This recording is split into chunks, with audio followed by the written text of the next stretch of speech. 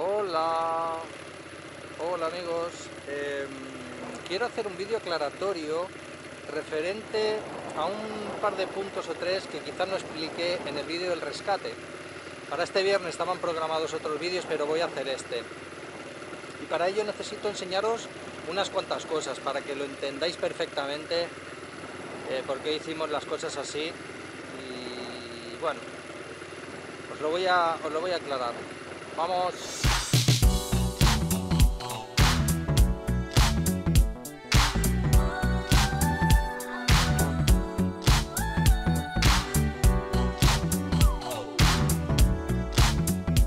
No se me puede pasar que una de las cosas principales que os quería enseñar es estas 4 embarcaciones que hay de la Guardia Costera. No las quiero grabar directamente para que no las veáis, pero sobre todo es esta naranja que está detrás de mí. Esta sería la del servicio de rescate, ¿no? Del servicio de rescate griego que está aquí en Rhodes. Ahora seguimos.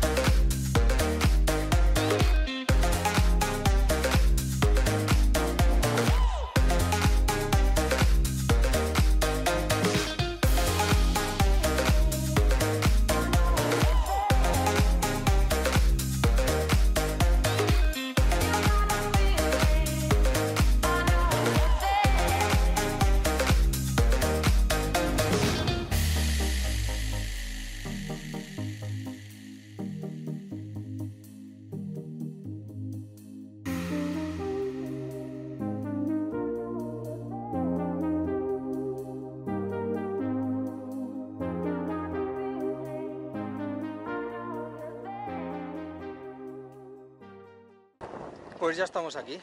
Me he tenido que alejar unos 4 kilómetros de nuestro puerto. ¿Está grabando? Sí. No sé si se va a oír bien, espero que sí, porque le he puesto aquí un trozo de gato muerto para parar el viento y no sé cómo se va a oír. Hay bastante viento, tenemos unos 30 nudos así mismo. ¿Por dónde iba? No me he hecho chuleta, así que voy a intentar acordarme de todo con mi memoria que tengo de pescado. Bien, vamos a ir para allá. Lo primero os quiero enseñar que ahí hay un varadero, ¿vale? Es el varadero seguramente más cutre y tal, aguantan los barcos con palos y es un varadero perfectamente con su valla. Os voy a enseñar unas tomas con el dron si no se lo lleva el viento, pero ya os digo que hay mucho viento y seguramente se lo va a llevar el viento, voy a tener que ir a buscarlo a otra isla. El caso es como sigue. El vídeo anterior ha tenido muchísimas visitas. Voy a ir hacia este catamarán. El vídeo anterior ha tenido muchísimas visitas y muchísimos comentarios, los cuales agradezco. Quedaros hasta el final del vídeo porque voy a hacer una sección que se llama el tonto del mes y tiene nombre y apellidos. Como digo, joder, como no se oiga el sonido, me voy a pillar un cabreo que me van a escuchar sin YouTube ni nada. Sobre todo, este vídeo es aclaratorio para la gente que me ha dicho que ellos hubieran llamado a Salvamento Marítimo o a las autoridades en general, ¿no? Quiero que veáis cómo hemos entrado con la moto perfectamente. Os he enseñado este catamarán de aquí, estas lanchas. Y este catamarán es un catamarán de 40 pies, un tipo lagún y tal, está en perfecto estado, montado ahí entre cuatro troncos, con su arco de popa, con lo cual podemos saber fácilmente que no es de alquiler, es de un propietario. Y ahora os vamos a enseñar un poquito más por aquí. Los que me habéis dicho que llamarais a las autoridades. Sí, lo de llamar a las autoridades, sé que el público que lo ha dicho, en su gran mayoría, son españoles. Sois españoles. Entonces, claro, vosotros tenéis un concepto de salvamento marítimo muy españolizado. Pero tengo que deciros que, por ejemplo, salvamento marítimo en España, no se oiga el audio, por Dios, qué cabreo voy a coger. Es que hace un huracán. Mirad, aquí tenemos otro, esto es la calle, o sea que esto, por aquí pasan los coches y se puede pasar sin ningún tipo de problema. Ya habéis visto que yo he entrado con la moto, no está vallado ni nada que se le parezca, Aquí tenemos otros cuantos barcos, unos por allí, otros por allí, que son barcos que están en buen estado, o sea, no tienen ningún problema. Alguno se ha caído ahí, como veis, alguno está tumbado ahí, otro por allí, alguno está un poco acacharrado ahí. Son barcos que no están canibalizados. Si esto fuera en España, no quedaría de los barcos ni la fibra. Aquí no roban.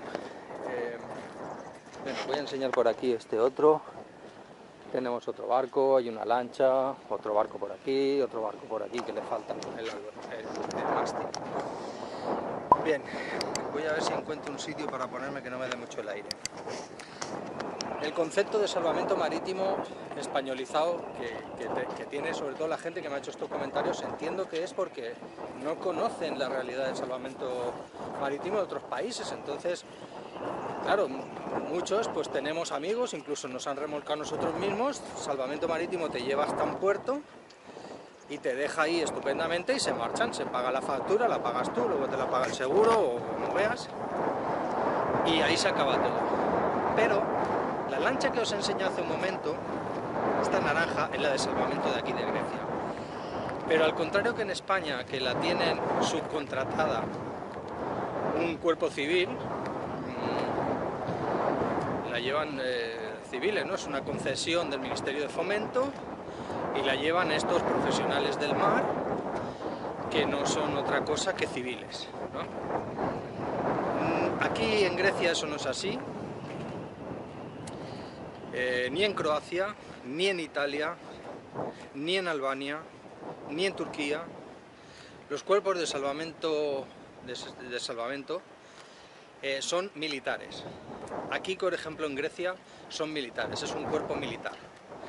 Entonces, fijaros aquí, os voy a enseñar otro montón de barcos. Aquí pues estos dos se han caído hace poco, Estos dos se han caído en el último temporal que ha habido o se han caído. Pero se han caído por una cosa muy sencilla. Les han quitado los palos y los han dejado caer, o directamente los han dejado aquí sin palos. Como veis, hay en total habrá una treintena de barcos, ¿no? Unos mejores y otros peores. Voy a pasar por el otro lado para que veáis que tienen un número, ¿veis? Tienen un número en la proa, 36, 15, 42, 33, 5, y son barcos que están pues arbolados, han roto velas, en fin, son barcos de 10, 12, 14 metros. Estoy viendo un Comet, estoy viendo, bueno, son barcos, francamente, no son barcos que se han abandonado a la torera. Entonces, volviendo al grano, que se me voy del hilo. ¿Esto está grabando? Sí. Bien, entonces, salvamento marítimo en estos países que os he citado es un cuerpo militar. En el momento que tú llamas y ellos vienen y te remolcan, tú ya no eres el capitán de tu barco. Tú eres un tipo al que están remolcando. Y el capitán de tu barco es una autoridad. No es como en España, que es un civil que, con todos mis respetos, no pinta un carajo en tu barco. Aquí sí pintan, y mucho. Hasta el punto de que cuando te remolcan, te sacan el barco a la calle. Y estos, muchos de ellos, son barcos que han remolcado por algún tipo de problema. Alguno habrá que habrá sido de unos inmigrantes turcos que lo han robado y lo han traído aquí. 1, 2, pero aquí hay 30 o 40 barcos. Y son, como os digo, que la Salvamento Marítimo, cuando te remolca el barco, te lo saca afuera del agua. Te lo pone aquí, en esta especie de campa, por ejemplo en esta isla, te lo pone aquí, y en las otras islas te lo saca en el varadero que haya, al que te remolquen, allí te lo sacan. A partir de ese momento se abre un juicio contra ti. Entonces, tu barco no lo puedes devolver al agua porque te secuestran la documentación. Te sacan el barco afuera del agua y tienes que contratar abogado, procurador y traductor. Y los juicios están tardando un poco más de un año, entre un año y un año y medio. Yo personalmente conozco 3 o 4 casos, y de la gente con la que hablo conocen otros montones de casos, lo cual me hace pensar que eso es una práctica habitual, que eso se hace así. Hace unos años no era de esta manera. Entonces, ¿qué hacía la gente? Tú ya traías tu barco, te remolcaban, te dejaban en un puerto y te dejaban en tu barco. Te quitaban los papeles. Y claro, la policía pensaba que sin papeles no ibas a ir a ningún lado, pero se equivocaban, porque la gente se desamarraba por la noche cuando había arreglado la avería o lo que fuera, y se largaban. No vuelven más a Grecia, tampoco les importa mucho. El caso es que la policía dijo, coño, los dejamos aquí en el agua por buena, pues ahora los sacamos. Y desde hace unos años para acá, 8 años quizás, los barcos los sacan a la calle. Entonces imagínate tú, que te vienes de vacaciones y te pasa algo en tu barco y te lo sacan aquí. Tú coges tu vuelo porque tienes que ir a trabajar y te vuelves a tu país, y muchos de los barcos mueren aquí. Los costes, según me están diciendo, para devolverlo al agua, entre pitos y flautas y abogados y toda la historia, está costando entre 6 y 10.000 euros toda la película. Entonces, cuando muchos de vosotros me decís, coño, yo es que hubiera salido a rescatar, pero a la vez hubiera llamado a las autoridades. Eso es como si alguien llama a tu casa para que te pida ayuda y tú sacas una recortada y le vuelas la cabeza. Porque era el caso, era lo que iba a pasar. Nosotros llamamos a las autoridades vienen, remolcan el barco, se lo llevan, y estos chicos no vuelven a tener barco en su vida. Nunca, o sea, hubiera sido totalmente imposible, porque el costo de devolverlo al agua era más de lo que valía el barco. Y así acaban muchos de estos. Muchos de estos acaban así, que no vale la pena devolverlo al agua. Entonces llego a la conclusión de que España tenga subcontratados los servicios de rescate es una anomalía.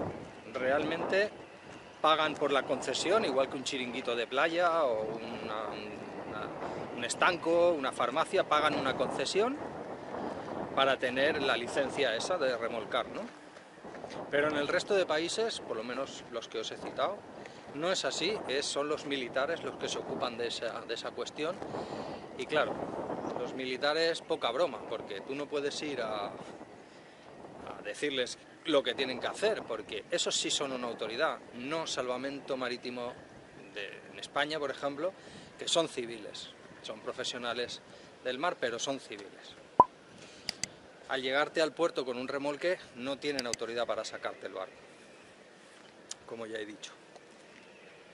El caso es que aquí mueren muchos de esos barcos que los remolques, como veis, no son barcos que los han sacado del fondo del mar, no son barcos que están golpeados contra las rocas y han sufrido naufragios traumáticos, y son barcos que no se pueden ir al agua. Estos barcos pueden ir al agua en 15 días. Y muchos de ellos están con sus trámites en los juzgados para poderlos devolver al agua. Así que esa es la aclaración que os quería hacer referente al vídeo anterior, que no iba a ir para este viernes, pero va a ir para... lo voy a adelantar. Antes de que se me olvide, también quiero deciros que la patrullera que estaba más cerca de Anafi seguramente era en Creta. De Anafi a Creta hubiera tardado la patrullera unas 3 o 4 horas en llegar. Entonces 4 horas a 4 nudos Son 16 millas que hubiera recorrido el barco que andaba a la deriva. 16 millas son muchas millas para luego encontrarlo, era demasiado lejísimos. No sé, muy complicado todo. Decidme si queréis que hagamos una sección al final de un vídeo de cada mes, que lo vamos a titular El tonto del mes. En este caso, el de vídeo de hoy, decidme si queréis que lo hagamos más, pero este lo voy a hacer porque se lo he prometido. El tonto del mes se llama Enrique Gil. Ha dejado unos comentarios por ahí abajo que ya no vais a ver porque tengo copias para mandarlas a quien las quiera, pero los he borrado. El caso es como sigue.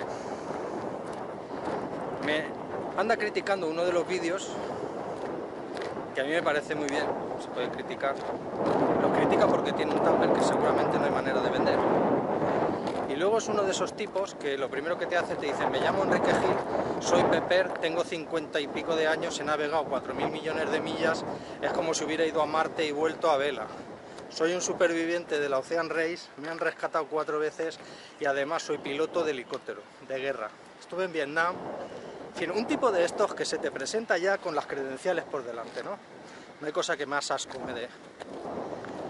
Y luego encima se ha permitido decirme que los barcos, la gente que tenemos y que optamos por barcos buenos, lo que tenemos son barcos de mierda. Porque él ha comprado 7 y 7 veces le han timado.